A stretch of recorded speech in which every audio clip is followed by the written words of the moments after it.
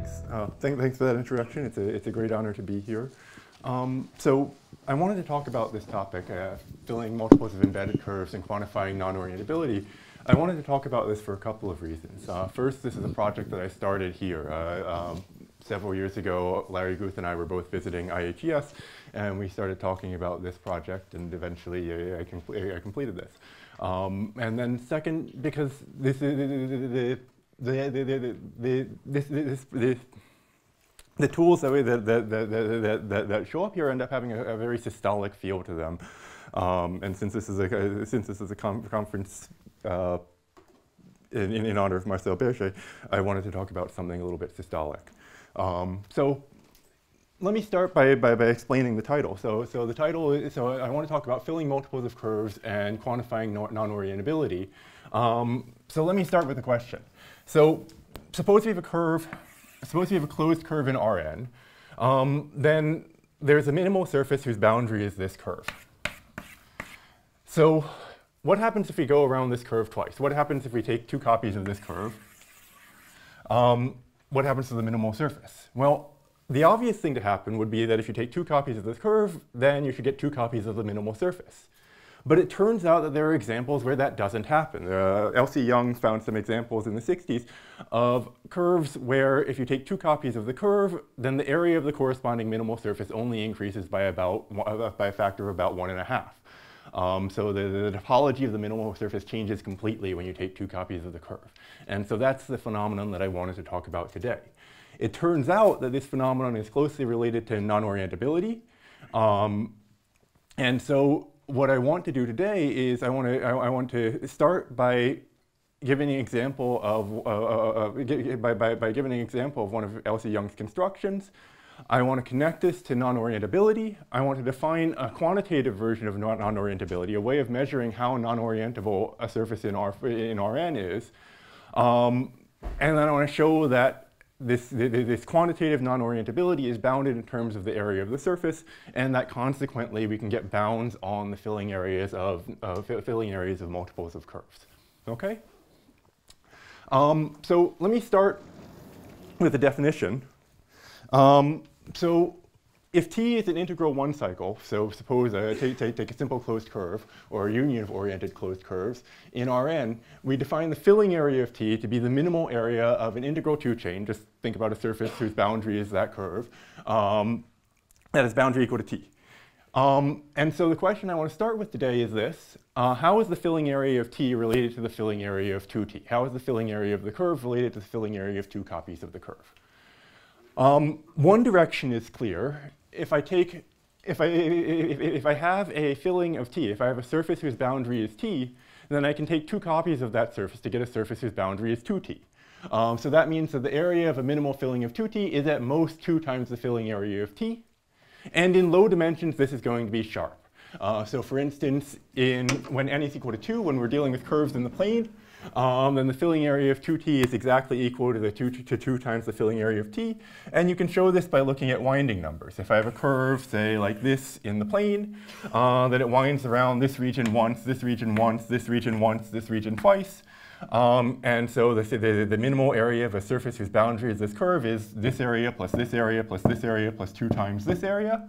And if I go around that same curve twice, then what happens to the winding numbers? Well, they all double. Now it winds around this region twice, twice, twice, 4 times. And so the integral of the winding numbers, the area of a minimal surface whose boundary is this curve, exactly doubles.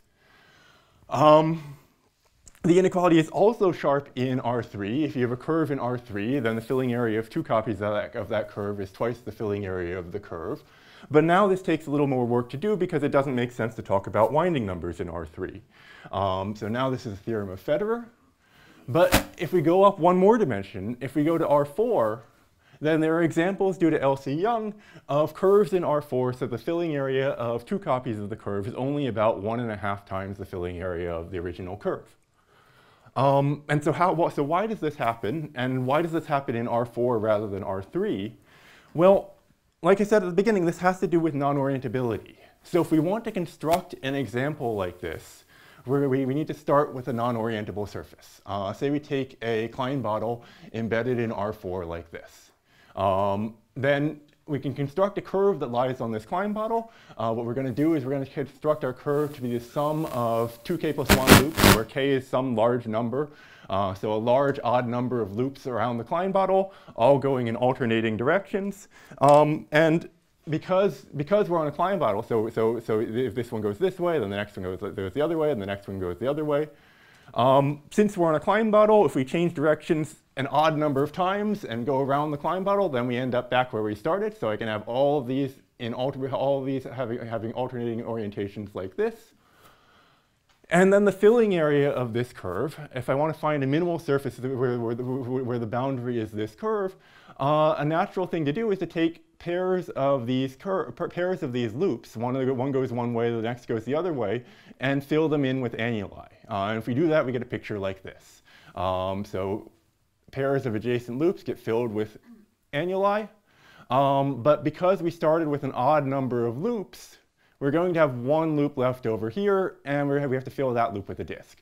So the filling area of T, this is approximately minimal. The filling area of T is going to be about half the area of the Klein bottle plus the area of the disk. Okay? So now what happens if we take 2 copies of the curve? If we take 2 copies of the curve, now we have an even number of loops going around the Klein bottle. And because we have an even number now, we can pair all of them up. We pair them all up, going around going all the way around the Klein bottle.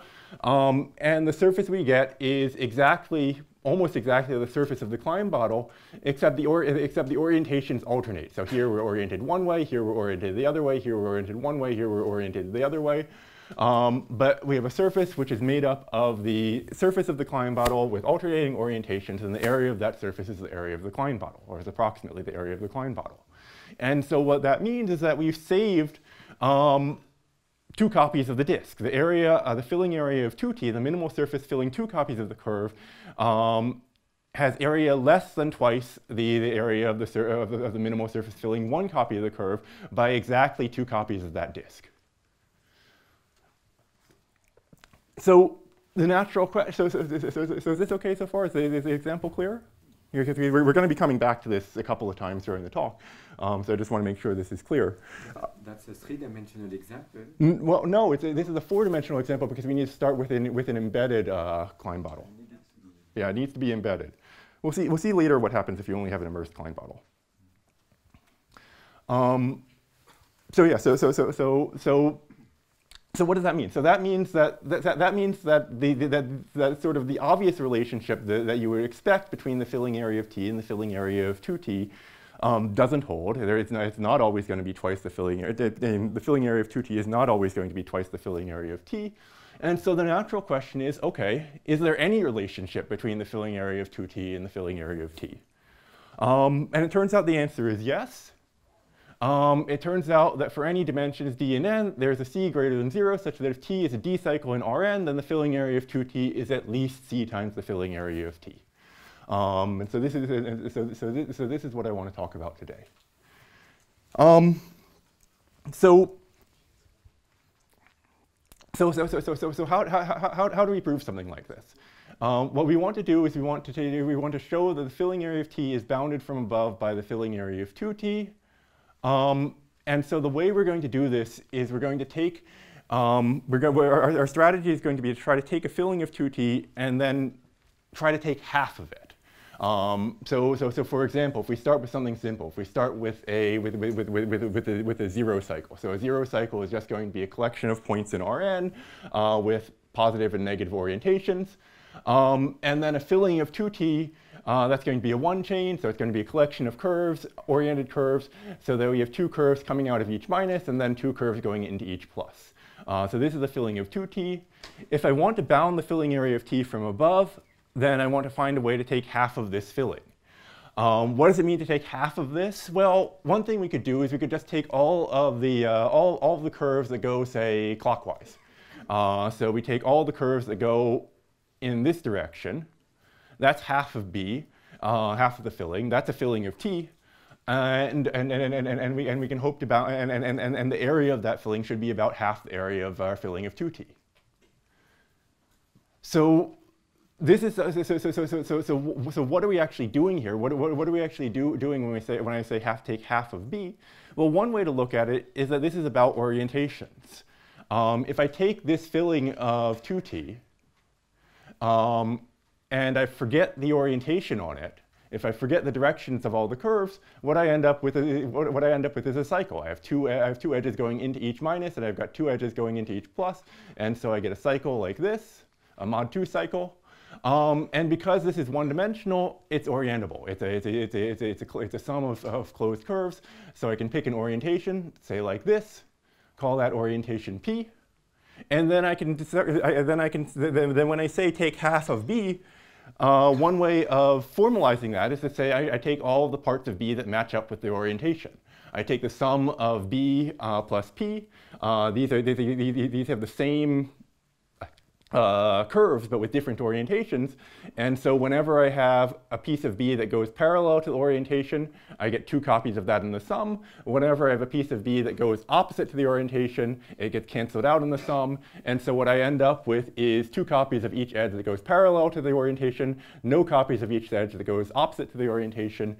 And so that's a filling of 2t still. And I can divide it by 2 because now all the coefficients are even to get a filling of t. And the same thing almost works in higher dimensions. The same thing almost works for the Klein-Bottle example. So what are we doing? We take a filling of 2t.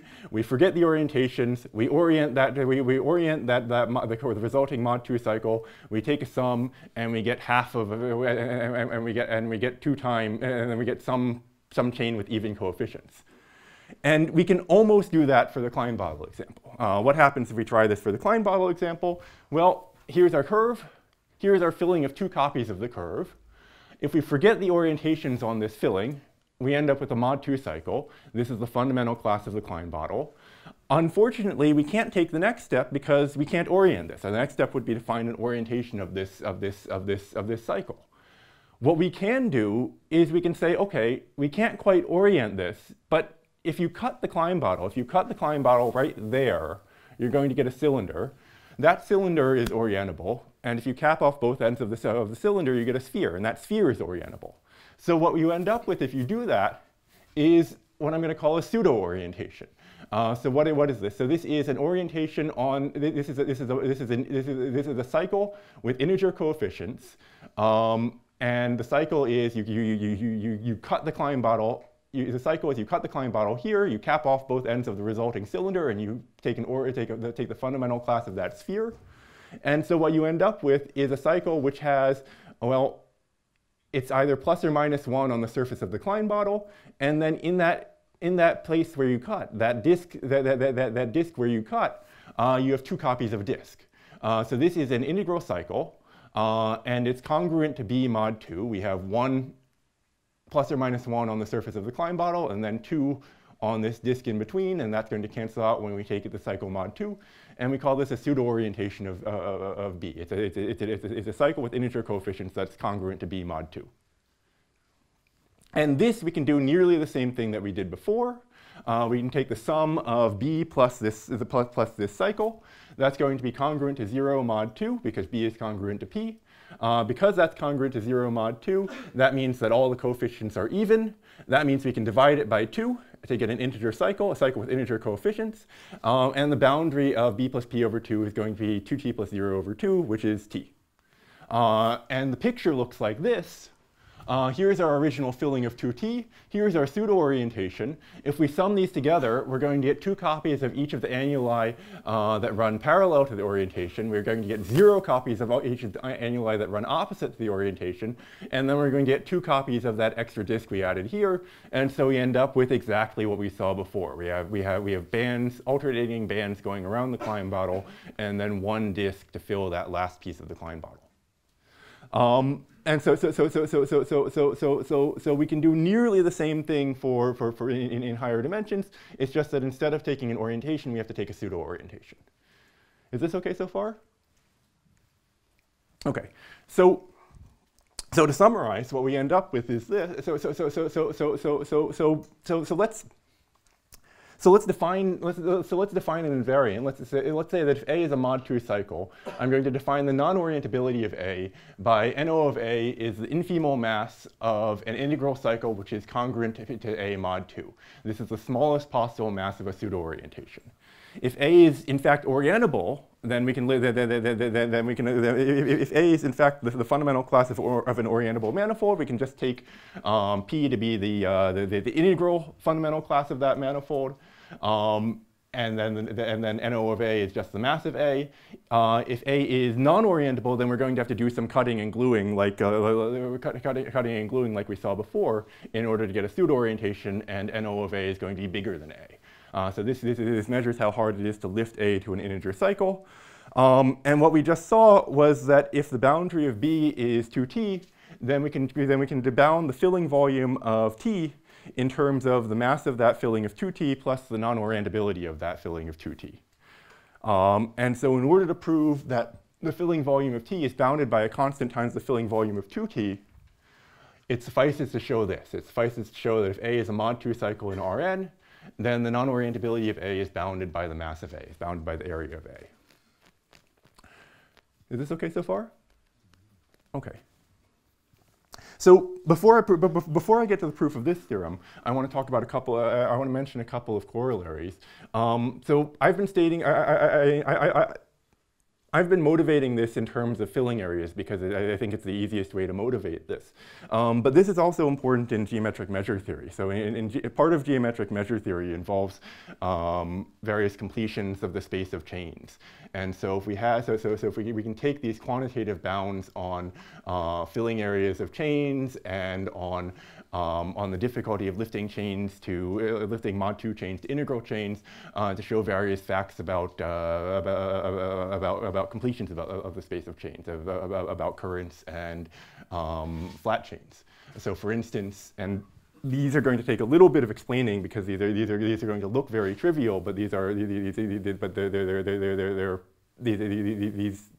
been open questions for a long time. So for instance, we can show that if k is a positive integer, then the map which sends t to kt is an embedding with closed image on the space of integral flat chains. The integral flat chains are a certain completion of the space of chains based on the flat norm. The flat norm is closely related to filling areas. And so the fact that these examples that show that filling area is not multiplicative also show that the flat norm is not multiplicative. And so these examples tell you that the flat norm is not multiplicative, but we can use this theorem to show that in fact the flat norm is not too far from being multiplicative. That if you multiply a chain by t, then the flat norm can only go down by a constant factor. Consequently, this tells us that the space of multiples of k is actually reasonably well behaved, and so. This is important if you want to define, for instance, currents mod k or flat chains mod k. This lets you show that if t is a mod k current, then you can lift it to an integral current. Again, this is something that looks kind of obvious, but it actually takes a theorem like this to prove. And the problem is that any mod k chain can be lifted to a chain with integer coefficients, but typically a current is going to be a limit of mod k chains, and it's not clear that if you take if you take a sequence of mod k chains that converge, it's not clear that the lifts to integral chains are also going to converge. In order to show that those lifts all converge, you need some bound. You need some bound like this. You need some bound that says that if I have a chain with mass A, then I can lift it to an integer chain with mass comparable to the mass of A. And if you do that, you can prove something like this. You can prove that any mod k current can be lifted to an integral current. And consequently, you can show that the mod k currents are actually a quotient of the integral currents, just like the mod k chains are a quotient of the integral chains. But this is a diversion. I'm not going to talk about currents and chains, currents and flat chains for the rest of the talk. I just wanted to mention these corollaries. Okay. So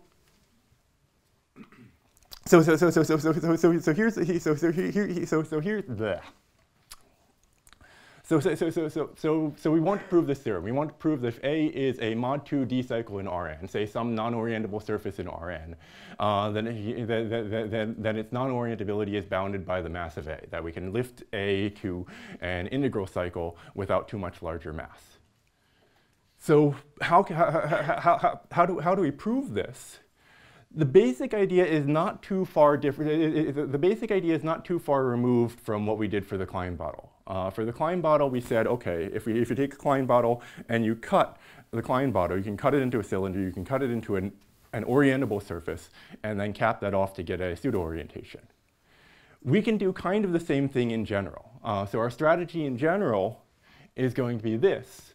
If I have some mod 2 d cycle in Rn, Rn is contractible, so there's a mod 2 d plus 1 chain, F, so that the boundary of F is equal to A. In the case of the Klein bottle, you can take this to be the solid torus whose boundary is the twisted solid torus whose boundary is the Klein bottle.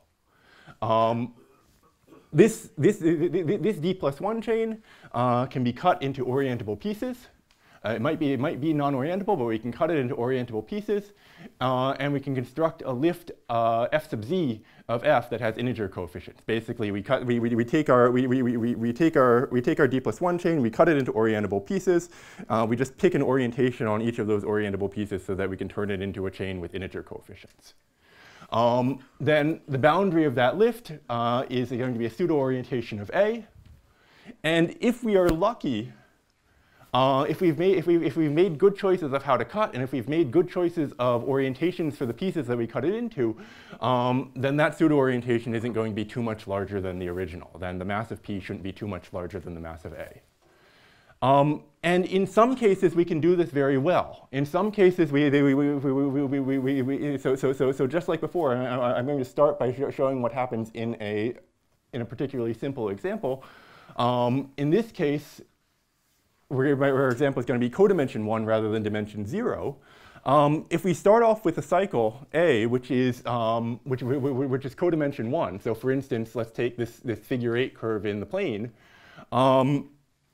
then we can find it, if we can find an orientation on that cycle by doing this. We write this as the boundary of a top dimensional chain F. So here F is this gray area in here. Right now A and F, these are both chains with mod 2 coefficients. But because F is top dimensional, we can put an orientation on Rn and then inherit that orientation to F. In this case, I've chosen the clockwise orientation. And then the boundary of F is going to be A again, but now the boundary of F is going to be an oriented version of A. So F is orientable, so A is orientable, and the non-orientability of A is equal to the mass of A. We can do the same thing in higher dimensions, just as long as we keep this codimension 1 assumption. And so in particular, this is why the Klein bottle example had to be done in R4 rather than R3, because in R3, if we look at a Klein bottle that's immersed in R3 rather than embedded in R4, then a Klein bottle immersed in R3 has an inside and an outside. So you can see here's my Klein bottle again, except now I've got a self-intersection here where the neck intersects the bulb. And if I have a Klein bottle immersed in R3, then you can imagine filling it with smoke. You can imagine piping smoke into the Klein bottle, and the smoke can't escape. Because it can't escape out that way because the bulb is solid. It can't go through the bulb, and it can't escape through the neck because if you go out around the neck, you're going to run into the outside of the bulb right there. So if you fill this up with smoke, then the smoke is going to take a shape like this. You're going to have a solid torus of smoke and then a neck coming out, and then that neck is going to be capped off like that. And so in particular, the Klein bottle immersed in R3 is actually kind of orientable. We can put an orientation on that like this, saying this is the boundary of a solid torus. So this is topologically a torus. A torus is orientable, and so we can put an orientation on it like this, and that's going to be an integer cycle, which is congruent to my original mod 2 cycle, and it has the same mass as my original cycle. Okay, so we can think of the Klein bottle immersed in R3 as orientable, and so we can do exactly this construction. In general, we can think of a codimension 1 cycle in any Rn as orientable, and if we do that we get this proposition that every n-1 cycle in Rn is orientable. The non-orientability is equal to the mass. Consequently, as one consequence, we get this theorem of Federer that if T is an integral n-2 cycle in Rn, then the filling volume of 2T is equal to twice the filling volume of T. So this is essentially why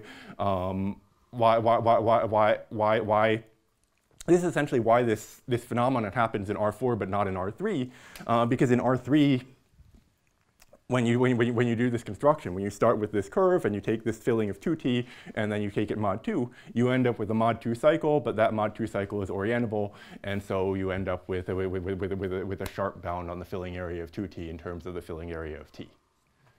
Is this okay so far? Are there any questions so far? Okay. Okay, so this is a low codimension case. What happens in higher codimensions? So in higher codimensions, things get more difficult.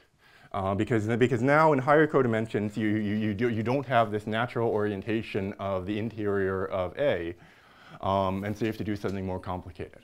So what I'm going to do in higher codimensions is I'm going to start with a very simple argument that gives a very bad bound on the non-orientability, and then I'm going to progressively improve that argument, try and make it more and more complicated to get better and better bounds.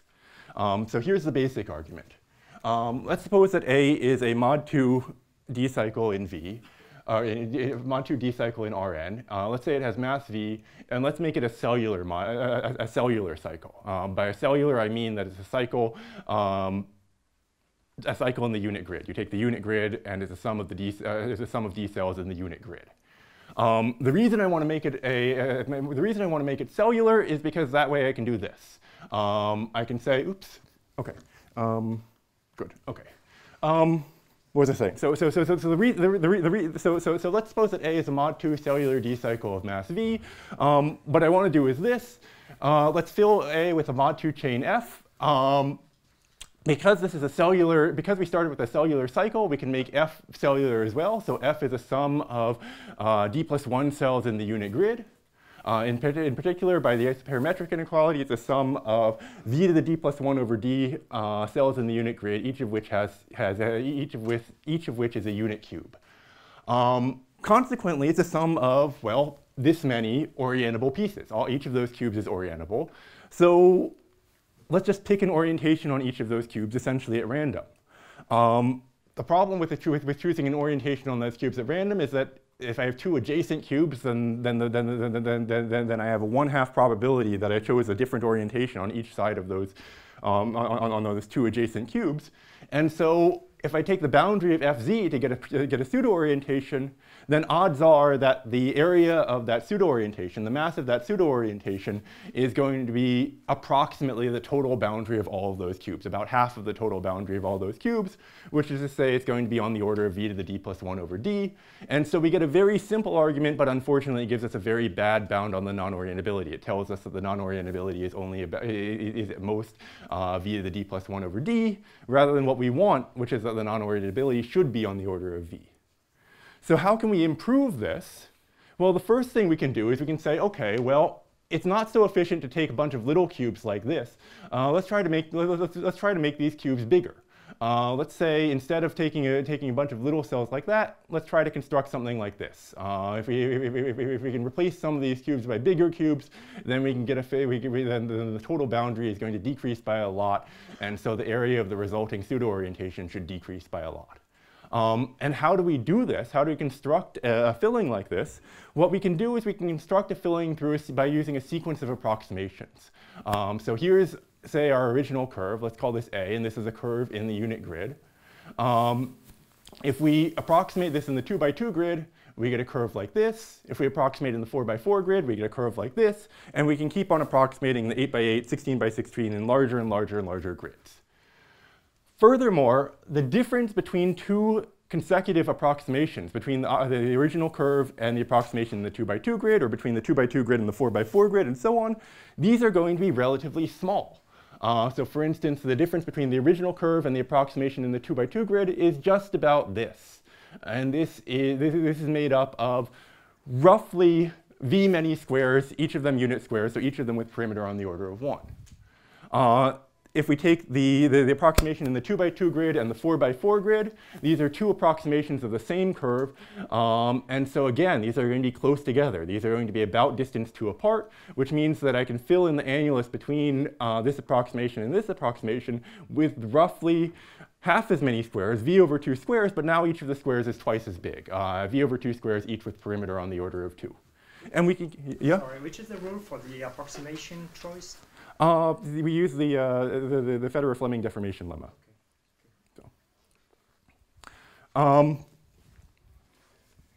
And so we can fill in this annulus with v squares with perimeter 1. We can fill in this annulus with v over 2 squares with perimeter 2. We can keep on going and going and going. This is eventually going to stop. Where does it stop? Well, eventually this grid is going to get larger than my original surface. Eventually, when my grid is, say, side length v, then it's going to be bigger than my original surface, and the approximation is going to be 0. And so eventually, if we add up log many steps like this, log many annuli like this, we're going to get a filling of A. And that's going to be a filling of A made up of, well, v squares with perimeter 1, or v squares, v unit squares, v over 2, 2x2 squares, v over 4, 4x4 squares, and so on and so forth. And so now when we take the total boundary of all of the squares that we used, in the first step, we used squares with total perimeter on the order of v. In the second step, we used squares with total perimeter on the order of v. We have log many steps. And so we end up with the following proposition, that if A is a cellular mod 2 cycle with volume v, then it has a pseudo-orientation p, where the mass of that pseudo-orientation is only on the order of v log v. Because we have log many steps, and each of the steps we used about perimeter v. So how do we do better than this? How do we, because now we want to get rid of this log factor. And this is where it starts to get hard. So actually, I guess okay. Because this is where things start to get difficult. So in order to understand how to get rid of this log factor, we should try to understand where this log factor comes from. The reason we have this extra log factor is basically because this procedure is very wasteful in cases where this procedure is very wasteful in places where the surface is already close to a plane. So if I have part of my surface that's close to a plane, if I have a chunk like this, then when we think about what we're doing, we're taking an approximation of this in the 1x1 grid, and then we're taking an approximation in the 2x2 grid, and then we're taking an approximation in the 4x4 grid and the 8x8 grid, and so on and so forth. We're taking log many approximations of this same piece of A, and each of those log many approximations is contributing about whatever that area is to the non-orientability. And really, this is kind of unnecessary. Because if we can find some piece of A, if we can find some piece of our surface that starts out close to a plane, then we should be able to just pick an orientation on that piece of the surface. Say I orient it that way. And if I pick an orientation on that piece of the surface, then that's going to give me orientations on each of the approximations. I have an approximation of this 1x1 approximation going this way, an approximation of the 2x2 grid going the same way, approximation of the 4x4 grid going the same way. I should be able to get at least local orientations on each of those approximations.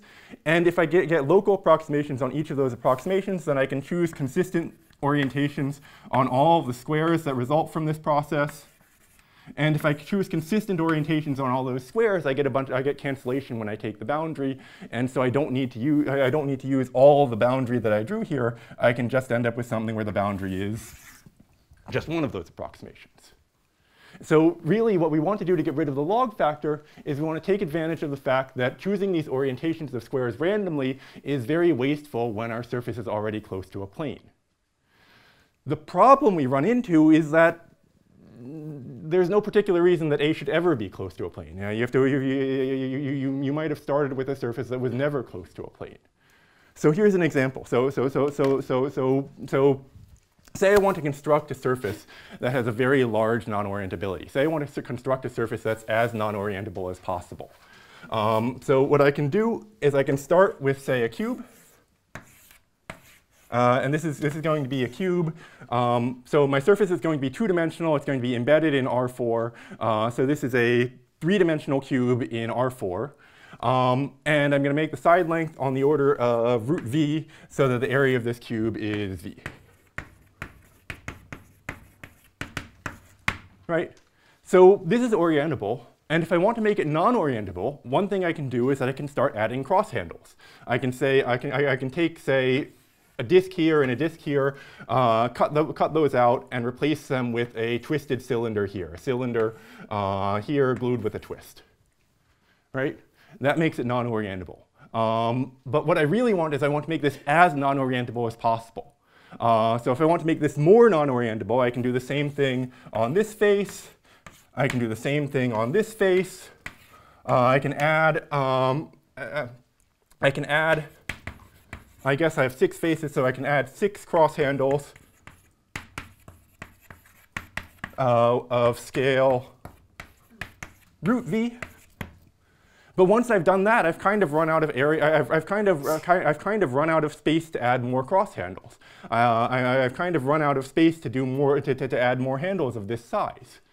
Instead, what I can do is I can go one scale down. Instead of trying to add another big cross handle, I can try to add a bunch of little cross handles. Say I add, say I take something 1/10 the size. I cut out 2 circles like that and add in a little cross handle there, and 2 more, and add a little cross handle there, and maybe on this previous handle and over here. And if I do this 600 times, if I go down by a factor of 10, if I scale down by a factor of 10, now I have 100 times more space to add handles, and so I can add, say, 600 cross handles of scale root v over 10.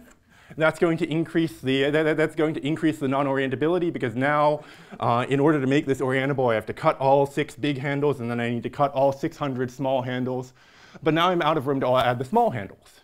So the next thing I do, well, I go down by another factor of 10. Now I add on some very tiny handles, 1/100th the scale of my originals. And again, I add so many that they fill up the entire surface. That's going to take about 60,000 handles of scale root v over 100. And I can keep on going. I can just, every time I run out of space, I go down to the next scale and add more. Right? Where does this stop? Well, eventually this has to stop because I wanted my surface to be cellular to start with. I wanted my surface to be made out of unit cubes. So if I'm building a surface out of unit cubes, that means I have to stop when I have to stop when this is smaller than 1. I have to stop when I hit scale smaller than 1. That's going to take about log many steps. And so now I can try to count how much non-orientability I've added. The total amount of non-orientability for this surface is going to be, well, let's see. In order to make this orientable, I need to cut each of the cross handles, each of the big cross handles. That's going to be 6 of those, each contributing on the area on the order of. That's going to be 6 big handles, each of which contributes on the order of v to the non-orientability. Then I need to cut these 600 smaller handles.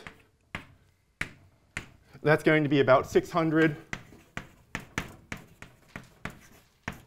That's going to be about 600 small handles, each of which is going to contribute on the order of v over 100, because they're 10 times smaller than what I started with. Same thing for these tiny ones. That's going to be 60,000 handles that contribute each area on the order of v over 10,000, and so on. And there are log many steps, and there are log v many steps. Each of those steps contributes on the order of v. And so when I add all these together, I end up with a surface with non-orientability on the order of v log v. Right? But there has to be some problem here because my theorem said that a surface with area V should have non-orientability on the order of V. And this is a surface, this is a surface with non-orientability on the order of V log V. What's the problem? Well, the problem is that I can't add all these handles for free. Every time I add a handle, it adds to the area of the surface. So I added these six big handles at the beginning. This is going to contribute area V. I added these 600 smaller handles on top of those. That's going to contribute another V to the area. And same for the next ones and the next ones and the next ones. Each of these scales contributes another V to the area. There are log many scales. So by the time I've done this construction, I started with a cube with area V, but I end up with a surface with area on the order of V log V. And so the reason that the theorem still holds for this surface is that in order to add all this non-orientability to the surface, I needed to add a lot of area. And so what we need to do in order to get rid of this log factor is to show that that happens in general. We need to be able to show. So how do we prove the proposition for sets like this? For sets that are, this is not exactly a fractal because we only iterated log V many times. We only iterated down to scale 1, but this is close to a fractal. And so the way that we prove this proposition for sets that are close to fractals, we need to show that adding topological complexity to our surface also adds extra area. And then we need to prove the theorem for surfaces with low complexity. And I'm putting this in quotes because the notion that I'm actually going to use is something called uniform rectifiability. So is this okay so far? Is the picture clear so far? Okay. So yeah, so what I'm actually going to use is a notion called uniform rectifiability. This is developed by David and Sems to sort of quantify the sort of quantitative version of rectifiability. Remember, the surface is rectifiable if it has a tangent plane almost everywhere. And so for instance, well, a line is rectifiable, a square is rectifiable because you have a tangent plane everywhere except the corners. And even a surface like this, where we have something close to a fractal, even a surface like this is rectifiable because for almost every point, if you zoom in small enough, if you zoom into scale 1, then you're going to see something that looks like a plane. You're going to see something that has a tangent plane. This is a surface that's very ugly on scales bigger than 1, but as long as it's nice on sufficiently small scales, then it's rectifiable. And that is really the problem with rectifiability, that you can have surfaces that are rectifiable but are still very poorly behaved. And so the idea of uniform rectifiability is to exclude that. We say that a surface is uniformly rectifiable, or a set is uniformly rectifiable, and I apologize for this. We say that a set is uniformly rectifiable if and only if it has what's called a corona decomposition. And I'm not going to give a rigorous definition of what a corona decomposition is, but very roughly speaking, what this means is that for all but a few balls centered on the set, and for all but a few for all but a few balls centered on the set, the intersection of the ball and the set is close to the graph of a Lipschitz function with small Lipschitz constant. So in particular, if I have a line, this is going to be uniformly rectifiable because no matter where I am on the line, if I draw a ball like this, I'm going to see something that's close to a Lipschitz graph with small Lipschitz constant. If I have a square like this, I can do nearly the same thing. I can say, okay, I'm going to take these 4 Lipschitz graphs here, 1 for each side. And then if I take a point on the square and then I take a ball around that point, then most of the time, unless I'm unlucky, unless I picked the corner or unless I picked something very close to the corner, when I take a ball around that point, I get something that's close to one of these Lipschitz graphs.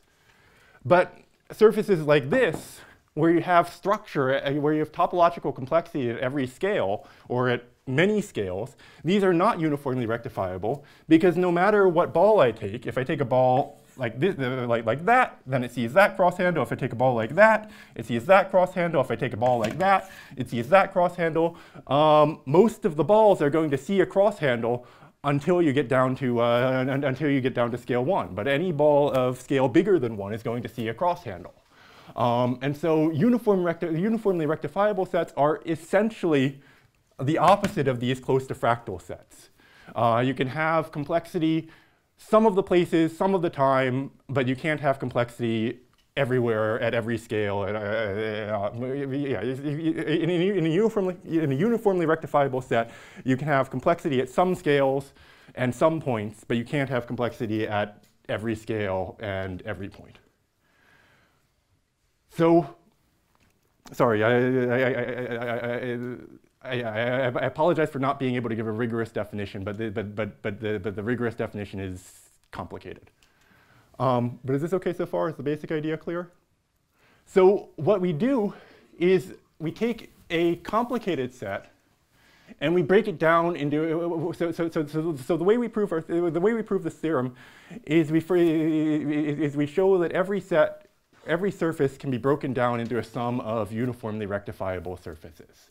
That every mod 2 cellular d cycle A can be written as the sum A is the sum of A sub i's of mod 2 cellular d cycles with uniformly rectifiable support, so that the total mass of each of those pieces is bounded by a constant times the mass of the original cycle. So we can cut it into pieces so that all the pieces are uniformly rectifiable, and the total area of the pieces is not too much bigger than the total area of what we started with. In this case, in this example of the cube with all these cross handles, what this decomposition looks like is like this. We can write, let me call this A. We can write A as a sum of the original cube, and then we can add on each of these cross handles. And what do I mean by this? I want the so to add each of these cross handles, we cut out these disks and we added on this twisted cylinder. What I want to add here is this twisted cylinder plus these disks, so that the sum of this plus this mod 2 is going to be the cube with the cross handle added on top. And similarly, we have a cross handle on the front and a cross handle on the side, and then 3 more on the back and the bottom and the other side. And so we can write, so this first generation we can write as the cube plus 6 of these cross handles. This second generation we added 600 more of these, so we can add 600 of these smaller cross handles, and then we could add 60,000 of these tiny cross handles, and so on and so forth, right? And on one hand, you can check that the sum of all these pieces is going to be my surface here. And furthermore, all these pieces that we added are essentially rotations and scalings of one particular piece. They're all essentially rotations and scalings of this. And a piece like this is simple enough that it's uniformly rectifiable. As long as I pick if I pick a point on this surface and I take a ball around it, as long as I don't take a ball that sees one of these corners, I'm going to get something that's reasonably smooth. I'm going to get something that's reasonably close to a Lipschitz graph. So each of these, so this cube is uniformly rectifiable. Each of these pieces is uniformly rectifiable, and the sum of everything is this. The sum of everything is this surface here, and the total area of this of the pieces in this sum. Well, this contributes area V. These all contribute another factor of V. These all contribute another factor of V, and so on and so forth. And so the total area of all of these pieces is on the order of the area of V, the area of A. In general, the proof of this theorem uses a result of David and Sem's that any quasi-minimizing set is uniformly rectifiable.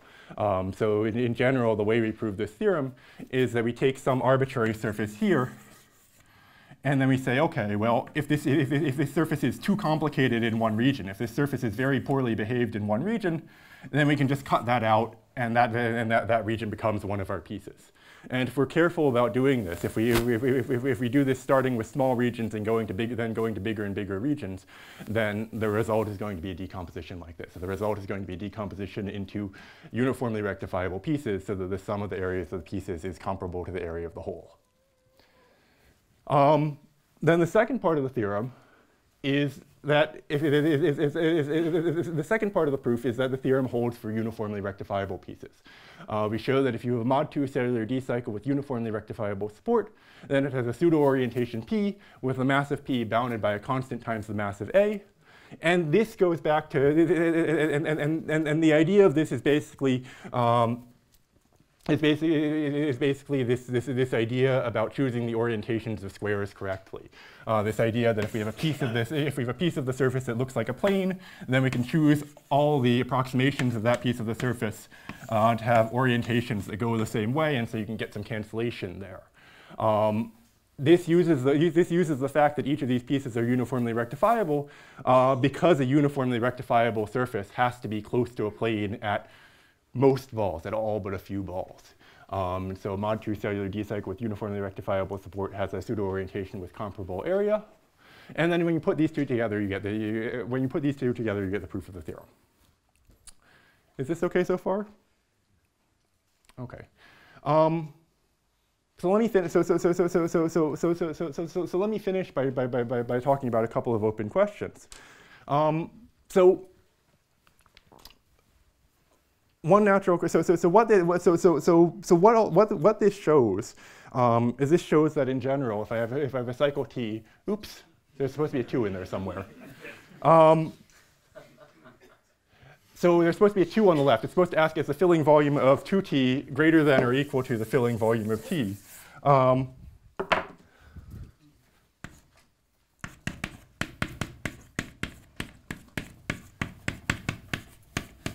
Which is to say, does the filling volume always increase when you take a multiple?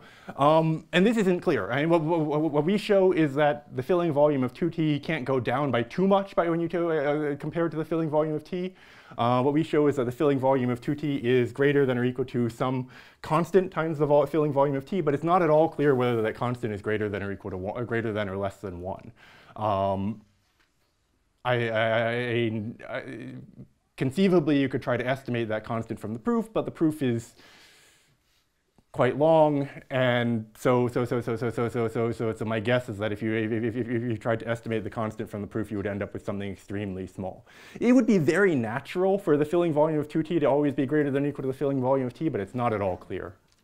Another question we can ask, more generally, this shows that the filling volume of KT is at least a constant times the filling volume of T for any K. We can ask whether we can choose these constants C sub K uniformly. And then finally, a more general question. So this is sort of a systolic. This non-orientability is sort of a systolic invariant, because one way we can think about non-orientability is it's a question about how much cutting you need to do in order to cut a non-orientable surface into an orientable one. We started with this Klein bottle example where you take the Klein bottle and you cut along a particular curve to make it into a cylinder, and then you cap off that curve to get a pseudo-orientation. In general, the picture for any surface is roughly the same. If you have some large, complicated, non-orientable surface, you want to cut by a curve that makes it orientable, and then you want to fill in all the curves that you cut, all the curves you cut. So this is a sort of a systolic question.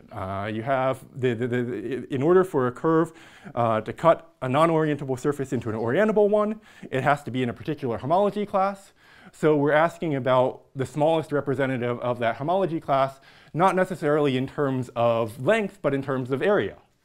And so the unusual thing about this theorem is that this is a systolic estimate for surfaces that's independent of genus.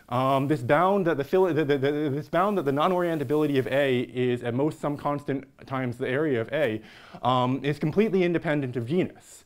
Whereas usually when you look at systoles of a surface, they get larger and larger as the genus increases.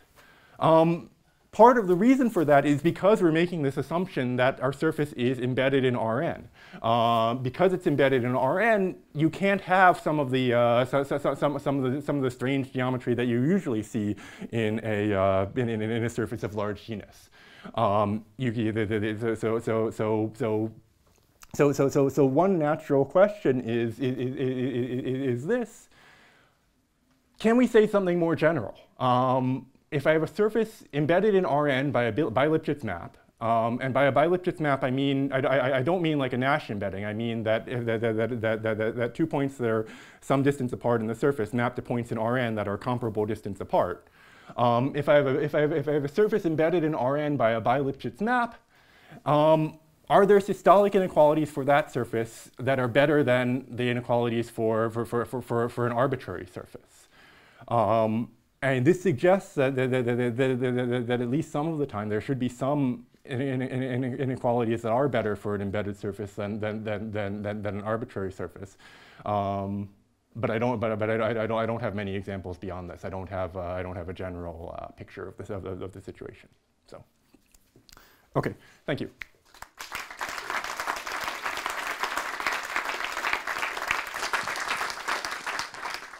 Are there any questions? Are there any questions? Can you hear me? Excuse me. At some point, you mentioned mod K cycles, Uh-huh.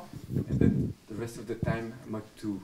So does K different from 2 tell a different story or the same? It's essentially the same story. It's just it's harder to draw pictures. Other questions? I actually have one myself. You talked in the beginning about integrating the winding number. Mm-hmm. But if you integrate the square of the winding number, that's also an interesting invariant. And that actually works for surface curves in 3-space because instead of integrating with respect to points, you integrate with respect to lines. Mm-hmm. Is that anything you've looked at, or is that anything that comes up in this? There's an inequality of Bill Pole that was... I haven't thought about that. I'll have to look at the inequality. Yes, it's in Santolo's book. Okay. So yes. Other questions? Yes. So can you say something about what happens when n becomes large and the surface? No. Well, n being the dimension or the the dimension of the ambient space. No. So a lot of the steps we use are you use the Federer-Fleming deformation lemma, and that's dependent on the dimension of the ambient space. It's possible that in Gromov's filling inequality is independent of the ambient space. So it's certainly possible that there are ways to do this that are independent of the dimension of the ambient space. But what I'm using is not.